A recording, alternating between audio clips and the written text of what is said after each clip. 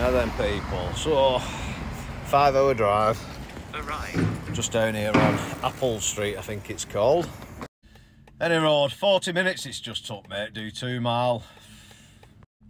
Why anyone would want to live in London, it's beyond me, like, I just don't get it. Unless you've got a shop or something, why would you live here, like, I mean, fucking hell. Absolute nightmare. I couldn't be arsed with this every day of my life. If you've got an online business or something like that where you don't need a premises, just pack your shit up now and get up north. Miles better up north.